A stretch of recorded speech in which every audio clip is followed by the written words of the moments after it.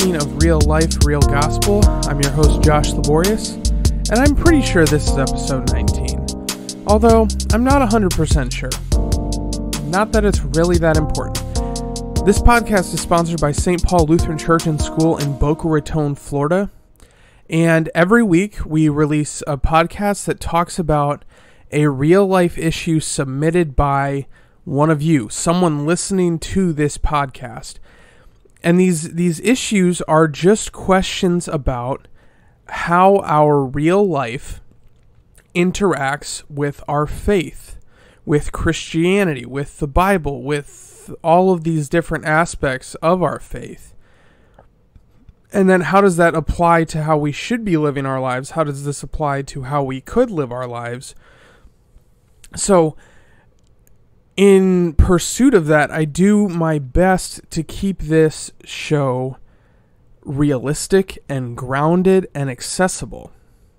A couple very specific efforts in that line of thinking are, I do try to avoid theological and academic and philosophical language. So for some of the things I talk about, yes, there is a philosophical or theological name for them. But unless I think that term is particularly helpful, I'm going to avoid it. So, if you're listening to this podcast in hopes of hearing some profound theological thesis, that's not what this is here for. If you're listening because you genuinely want to think about and consider and discuss how your faith interacts with your life, this is the right place for you. And this week, we're going to be discussing something pretty foundational to the faith. And this is something that was asked to me by a buddy named Kevin. He just got a call to be a pastor. But it's also come up in conversations with a wide variety of different people. So the topic is the Bible. And specifically, the original question was, why do I read my Bible if I don't get anything out of it? So there's this reality that people struggle with this topic. A lot of people struggle with this topic. I knew guys at seminary who struggled with this topic a little bit because there is this reality that the Bible is a hard book to read. So I want to start this off by validating if you struggle to read your Bible and to understand what you're reading, and maybe that makes it harder for you to read it in the first place. I want to validate that struggle because the Bible is a hard book to read. The ESV, the English Standard Version, which is the version of the Bible that I personally use, it's written at a 10th grade level, at least. The King James Version is written at a 12th grade level. The NIV translation is written at a 7th grade level. The NKJV, the New King James Version, is written at a 7th grade level.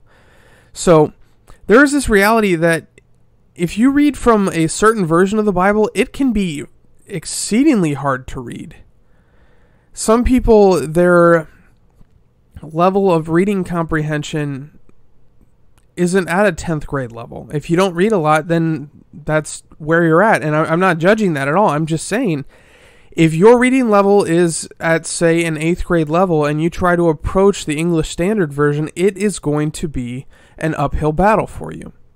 So there's that reality that it's just a hard book to read. The language itself is difficult sometimes.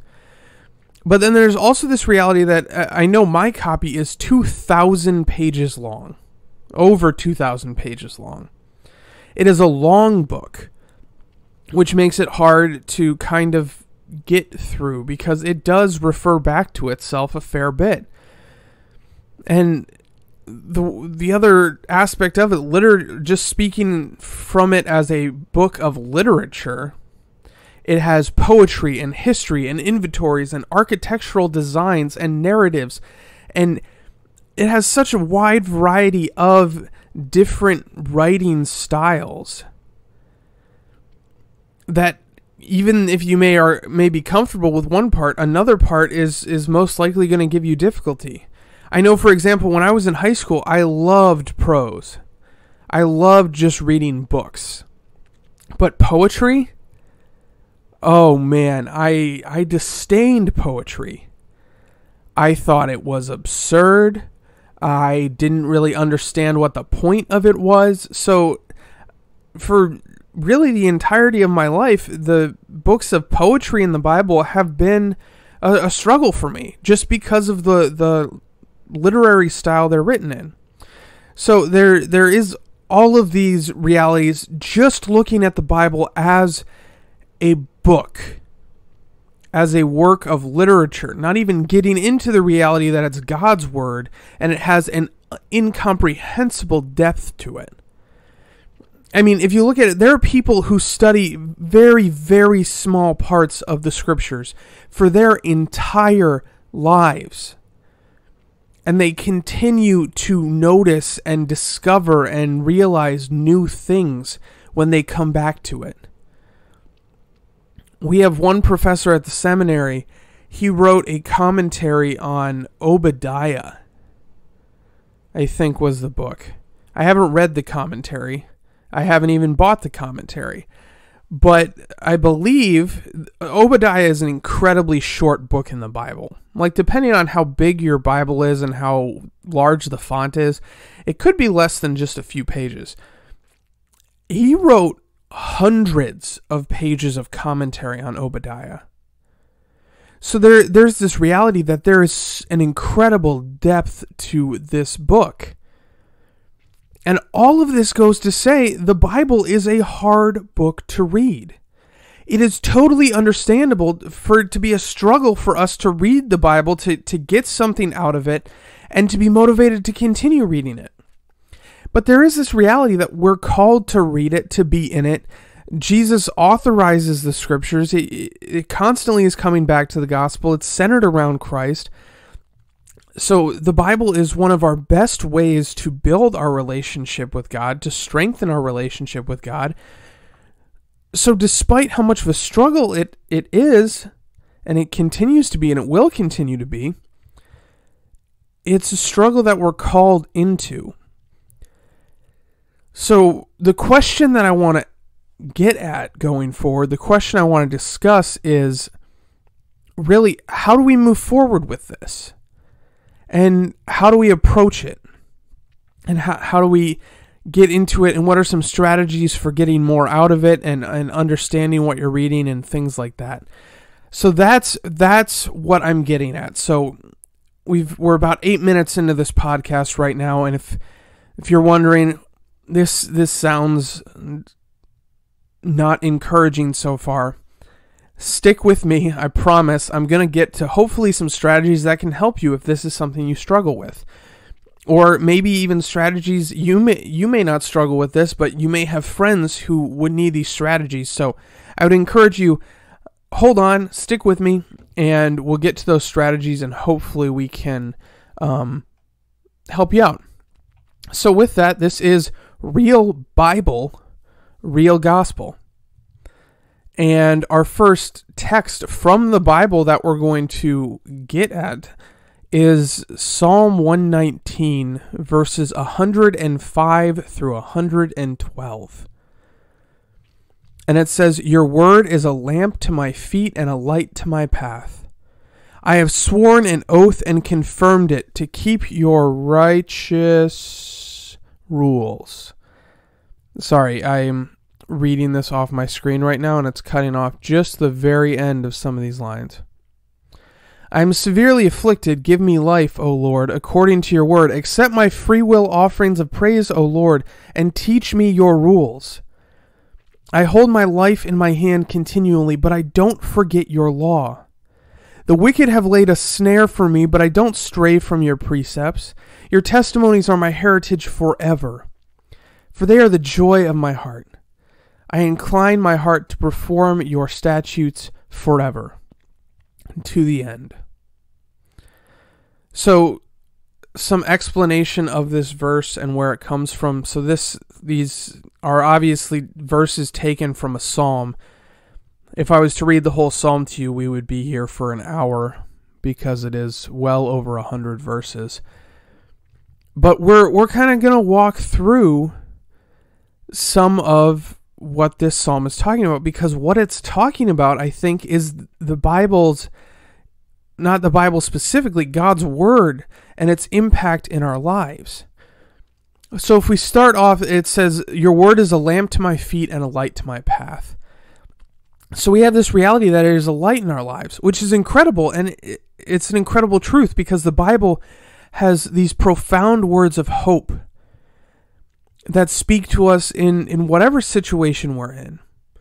So I was reading today, I was actually reading from an Old Testament book. I was reading from, I think it was Haggai. Let me check. I'm gonna flip to it right now. It was Habakkuk, sorry. Or Habakkuk, whatever. However you pronounce it, depends, I guess, how many degrees you have. Anyway, in chapter 1 it says, O Lord, how long shall I cry for help, and you will not hear, or cry to you violence, and you won't save? Why do you make me see iniquity, and why do you idly look at wrong? Destruction and violence are before me, strife and contention arise. And then the Lord answers, and he says, look among the nations and see. Wonder and be astounded, for I am doing a work in your days that you would not believe if told. So this is just an example of the scriptures being a light in our lives. I read that this morning, and I thought, what a profound statement to speak into our lives, into my life today. As I struggle with this reality of the coronavirus and not being able to meet with people and speak with people in person, and not being able to worship with people. And the Lord speaks into that, I'm doing something so incredible that you wouldn't believe me if I told you. And that gives me such comfort that in the midst of disaster, in the midst of tragedy and struggle and strife, God is working anyway. And he's working something awesome. So in that way, I think the scriptures can be a light in our life. And continuing through this psalm, which was our original text, it says, I've sworn an oath and confirmed it to keep your righteous rules. And it comes back to this impact a little bit, because the reality is that the scriptures are a guide to live. It tells us here is how there are tips for parenting. There are tips for working, for employment, for marriage, for stewardship, for taking care of our finances. The Bible is an incredibly practical book. Now, it's not going to give you a specific 12-step plan. It's not some motivational speaker. But it gives us principles from which to operate in our lives. Which is, I guess, a distinction. So there's this idea that the Bible is a guide how to live, and it can be a profound impact in our lives. Going through some of the other parts of the psalm, it says, accept my free will offerings of praise, O Lord. And there's this reality that the Bible teaches us how to praise too. And it gives us words when we don't have them on our own, especially if you look to things like the Psalms and various characters throughout all the scriptures as they sing praises to God. It gives us something to reflect. And then finally, there's this really cool part at the end of these verses. It says, your testimonies are my heritage forever, for they are the joy of my heart. And there's this other impact of the scripture. It is a heritage in our lives. It connects us to Christians that have gone before us for generations. And it connects us to Christians who have come afterward. So there's this cultural reality that it's an impact in our lives, in that it connects us to the other people of our faith across time and across the world. So that's kind of, if we look at this psalm and break it down, it's speaking to joy over these impacts that the Word of God has in our lives. But what I want to emphasize to you today is that over and above all of those impacts, over it being a light in our lives and guiding us how to live and praise and being a heritage for us. More important and more profound for you and I is it is our connection to the gospel. This is how we know about Christ. Now, I'm going to get into this discussion a little later, so if the sentence I am about to say throws you for a loop, put a pin in it, hold on to it, I'm going to come back to it. I don't want to communicate that the only way to come to Christ is through the Scripture. There are people, there have been people, and there will continue to be people who have never read the Bible, but they have still come to faith in Jesus Christ. The Bible says faith comes by hearing, and people share the gospel just by speaking to one another and by communicating the good news of Jesus Christ verbally. Not necessarily quoting Bible passages, just speaking to one another. But that kind of distinction is something I want to talk about a little more later, so we're going to put a pin in it. And all of this is to say, it doesn't answer the original question. And I'm aware that it doesn't answer the original question, because you might say, oh, well, it's great that the Bible has all of this for me, but what good is that if I don't understand it when I read it? And I hear you. And I want to commiserate with you a little bit, because there is this reality that I don't understand everything I read either. When I had this realization this morning too when I was going through my personal readings. I was reading from Zephaniah, and he was speaking a prophecy about a variety of ancient nations and the things they had done and how God was going to punish them. And I very distinctly thought, as I looked at that list, I said, I have no idea where these nations were, who they were, what their relationship to Israel was, or really even what he is referring to that they did wrong. So I can connect with you on some level of reading things in the scriptures that I don't understand. But there's this reality that the scriptures kind of guide and explain themselves. And that doesn't make sense at first, and you may say, well, I haven't experienced that. And what I want to share with you is a terminology. It's not theological, it's not necessarily academic, it's not philosophical, it is educational.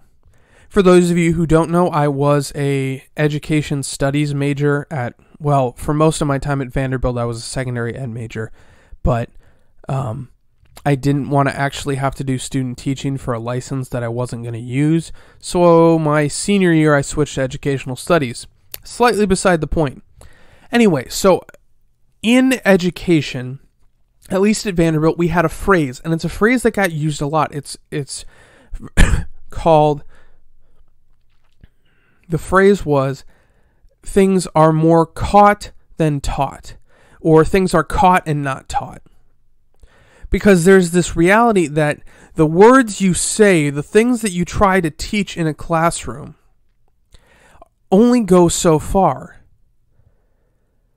What students learn more from is kind of the things they just pick up as they see things, and as they experience things, and as they work through things. And I think the scriptures work this way too. Because there's this reality that you don't have to understand everything to understand something. So say the first time you read through the Bible, you understand 5% of what you read. Only 5%. The next time you read through, that 5% is going to equip you to understand more the next time.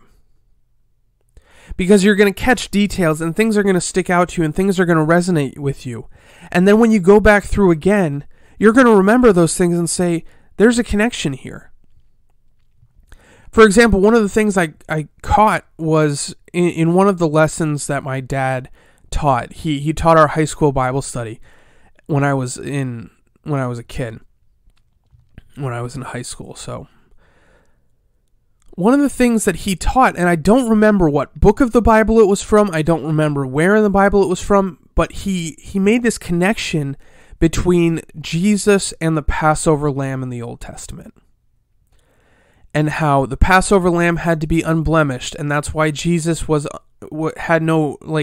that's why they didn't have to break his legs when he was on the cross. And the way he was sacrificed to connect us with God is very similar for the way animals were sacrificed in the Old Testament. And he made all these connections with Jesus as our sacrificial lamb, and that really stuck out to me. So the next time I read through some of those Old Testament texts, I had a whole new understanding and a deeper understanding of that sacrificial system as I read through. So there's this reality that if you read through the scriptures, stick with it, because even if you only understand 5% this time, when you come back around and when you read through part of it again, you're going to understand more. Maybe you're going to understand 7% or 8%. But if you're persistent with it, you're going to understand more and more and more. And I want to support you in this, because the first time I read the Bible through on my own, cover to cover, was when I was in 10th grade. And I guarantee, as a 10th grader, I probably did not understand nearly as much as an adult, or as someone who studied it. Like, I didn't read commentaries. I didn't do background research. I just read. And I'm sure a lot of it, I had no idea what was going on. But then in 11th grade, I read it again, and I understood a little more. And when I was a senior, I read it again. And almost every year since then, I have made it all the way through the Bible. And I want to tell you, I have learned more from just reading it over and over and over again than I have from any class at seminary, from any theological book I've read, from any commentary. And all I did was read it over and over again. So that's what I want to encourage you with, is you don't have to get a PhD to understand the Bible. You just have to read it. So my application, and here's the first place I'm going to give you some very practical tips for accessing Scripture. The first is, find a version that you can access. Find a version that is at your reading level. I know one person in my life that isn't a super strong reader. An incredible person, not a super strong reader. But they're dedicated to getting into the scriptures. So you know what they did? They downloaded a children's version of the Bible and have been reading through that. And the understanding and the consistency of the reading that they're sharing with me is incredible. Just because they went out and they found a version of the Bible that was written at a level that they could interact with. So that's the first. And if you need to seek out an easier version, I would say 100% go for it. There is absolutely nothing wrong with that. Go for the easier reading level. And then the next tip I have for you is, in reality, just do it. It will impact your life. It won't be profound necessarily at first, but slowly and surely it will impact and change your life through what is caught, through what you pick up, through what stands out to you each time. So that is my application from this first section for you. And there's this reality that I want to close this text off with, that the Bible is a tough text to get into. And it's kind of depressing because there is also this reality that we will never be able to understand the depth of it, because it is the wisdom of God for his people, and we are not God. So we can't understand the depth of his wisdom. But the gospel here, the joy I have for you, is that God has given us this awesome way to connect to him. And he gives us light and joy and guidance through his word, through the Bible, and that's what it has to speak into our lives. So with that, I want to go on to a greater joy and talk about how the Bible connects us to Jesus. And for that, I want to look at the text Luke 24, verses 44 to 49, where it says, "Then he said to them, 'These are my words that I spoke to you while I was still with you, that everything written about me in the law of Moses and the prophets and the Psalms must be fulfilled.' Then he opened their minds to understand the scriptures and said to them, 'Thus it is written that the Christ should suffer, and on the third day rise from the dead, and that repentance for the forgiveness of sins should be proclaimed in his name to all nations, beginning from Jerusalem. You are witnesses of these things. And behold, I am sending the promise of my Father upon you, but stay in the city until you are clothed with power from on high.'" So the textual notes I have here, this is Jesus speaking to his disciples after the resurrection. And another textual note I have for you is it says, everything written about him in the law of Moses, the prophets, and the Psalms. This is a descriptive way of saying basically the Old Testament. You have the law of Moses, you have the prophets, and the Psalms. So I guess this doesn't necessarily include some of the historical books, but I'm not going to split hairs on it. Anyway, so the point of this statement, of this word to the disciples and him opening their minds, is that the whole of Scripture is about the gospel. It all points to Jesus. And there is this reality that using it for anything else is misusing it. There's this thing that is really popular. It's something called proof texting. And I don't know if this is a theological word, but if it is, it's pretty helpful. So I'm going to use it and I'm going to explain it. Proof texting is when you take a verse or two completely out of context, because when taken out of context, they support your point. For example, maybe you take the story of Peter in the garden, and he cuts off the ear of a Pharisee,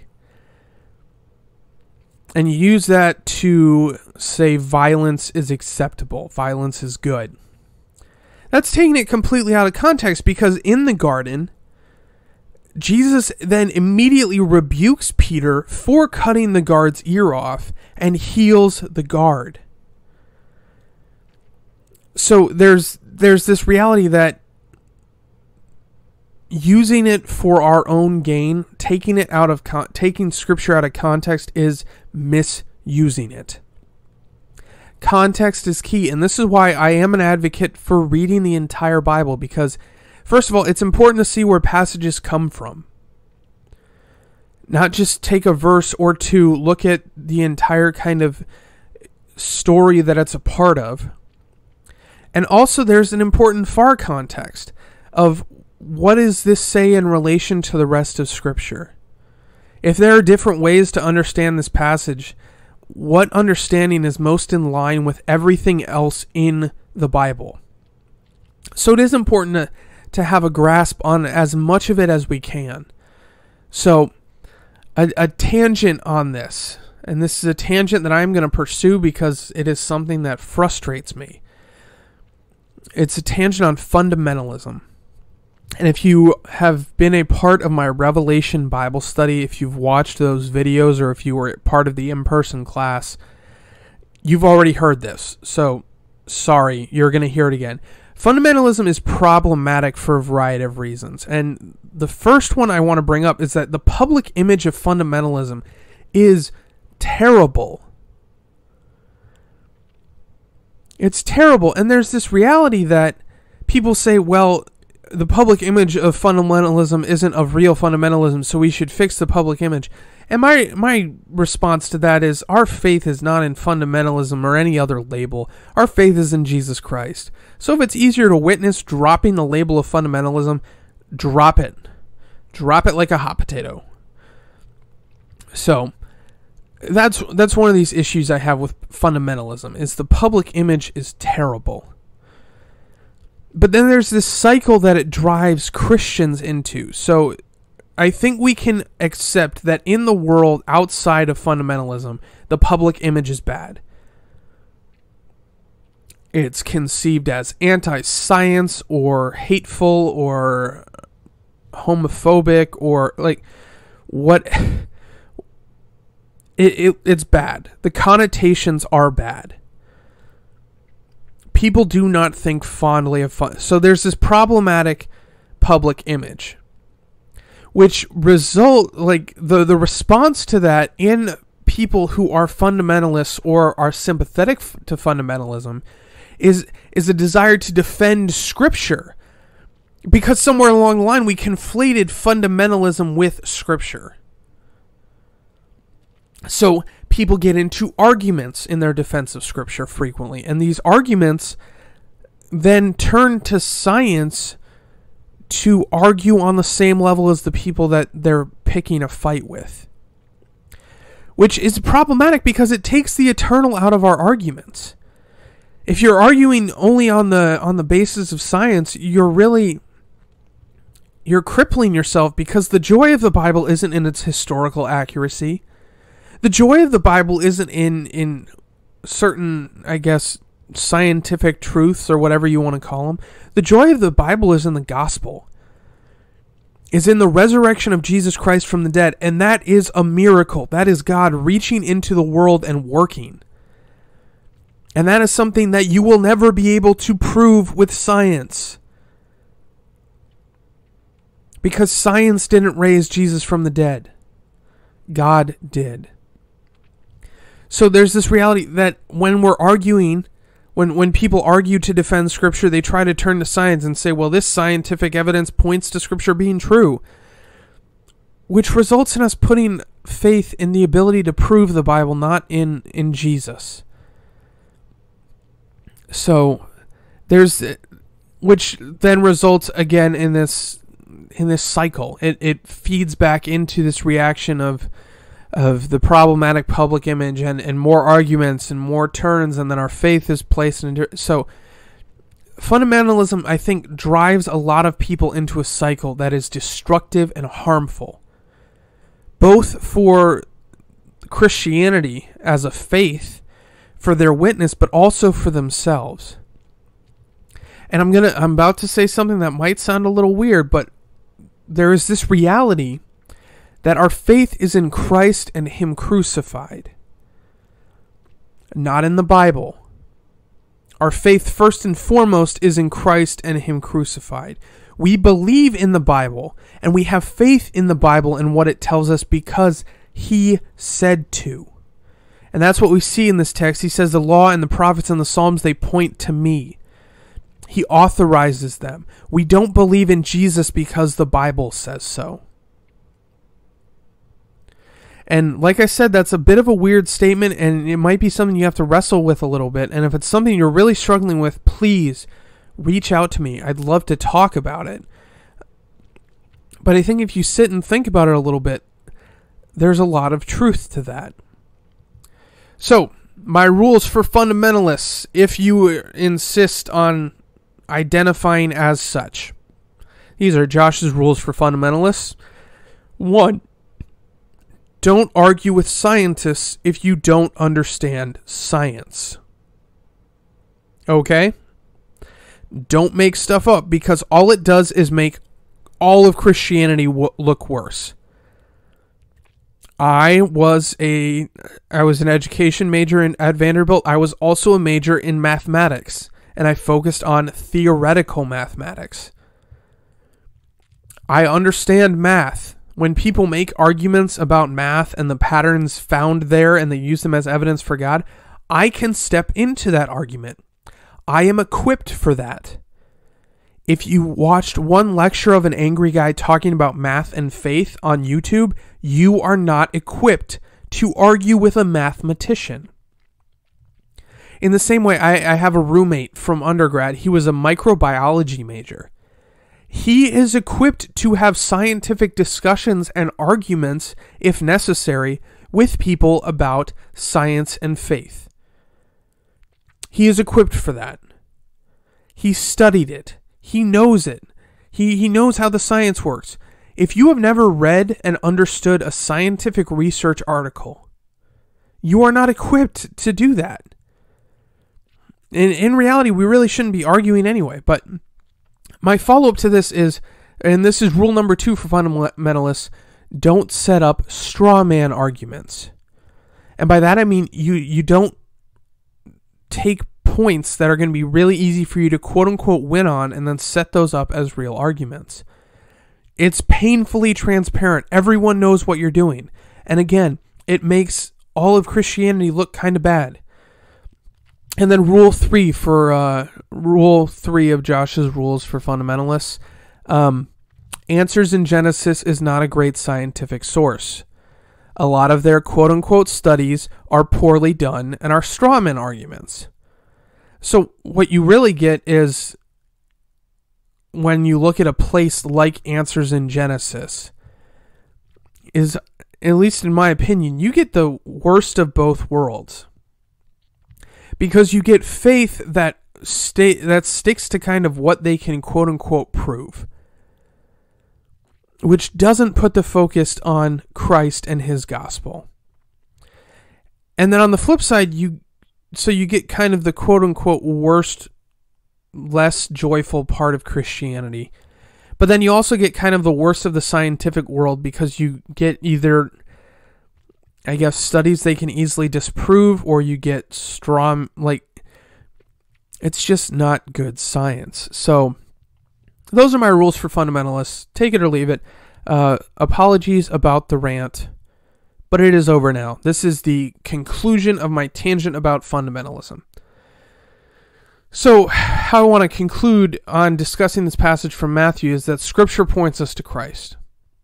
Other things we can get from Scripture are important. There are lessons we can take away from Scripture that aren't necessarily Jesus died and rose from the dead.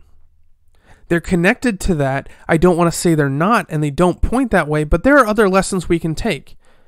We can take lessons on finance and character and behavior and living and marriage and all of these other things.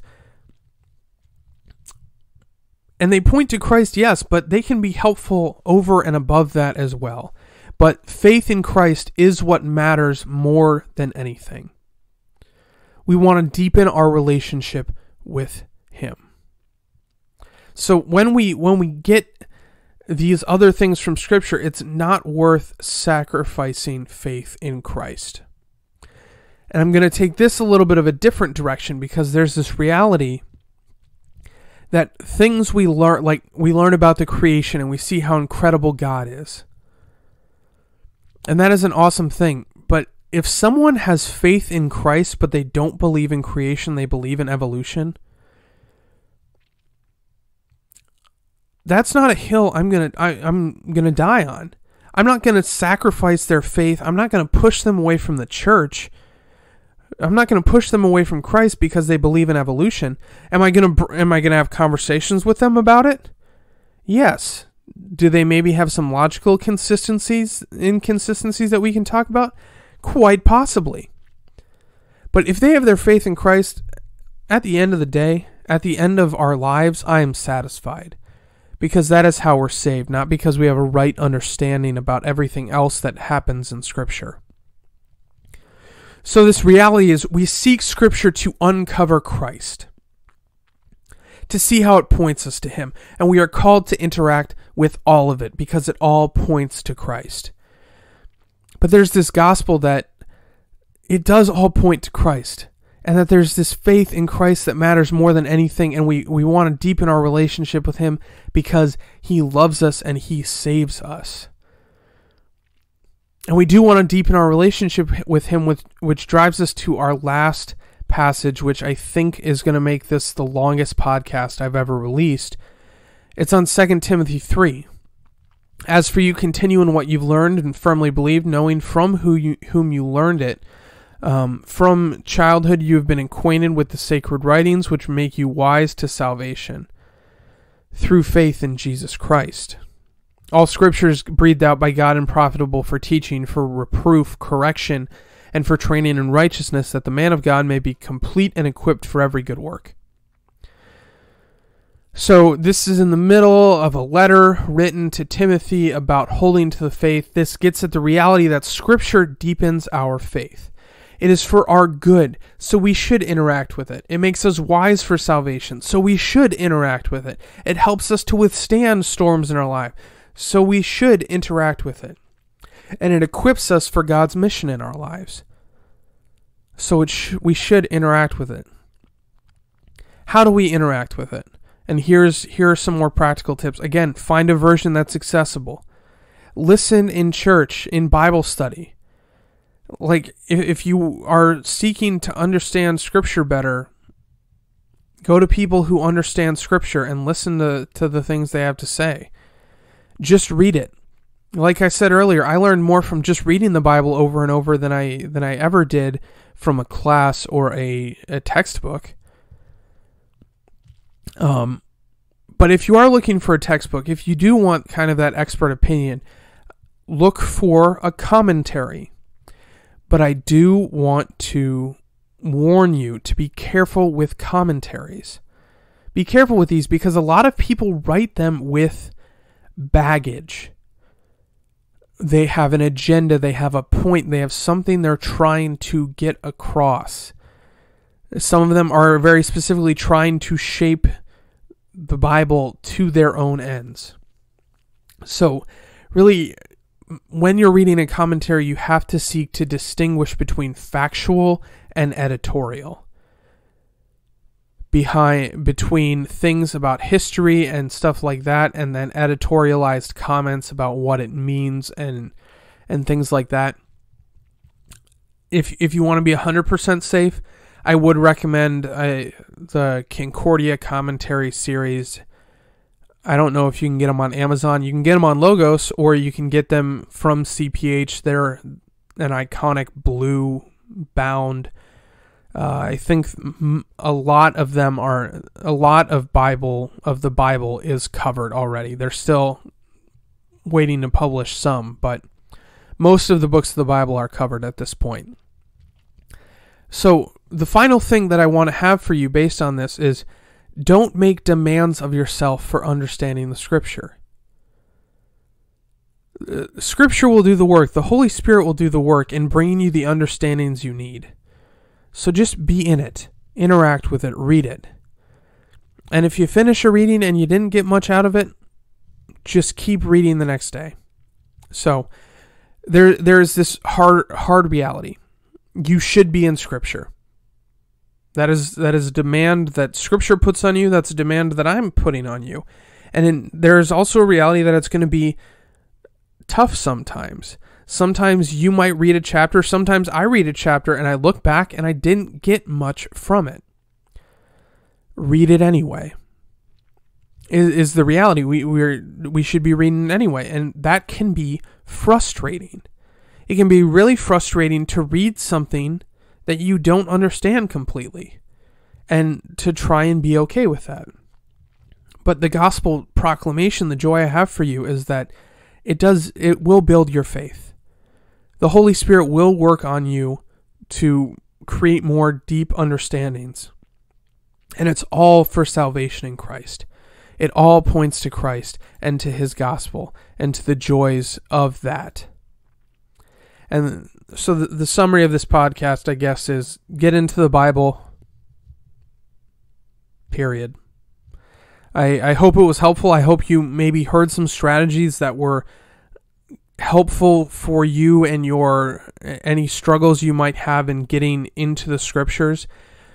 Not going to take up too much more of your time because I realize I'm already at 44 plus minutes. So just for your information, do subscribe to us, whether that be St. Paul on YouTube or subscribing to Real Life, Real Gospel on Spotify, on Apple Podcasts, on Google Podcasts, or on Podbean. If you have any topics you want me to cover, reach out, let us know. And I think that's all I got. So with that, this has been Real Bible, Real Gospel, episode 19 of Real Life, Real Gospel. And I've been your host, Josh Laborious. Brothers and sisters, go in peace and serve the Lord. Thanks be to God.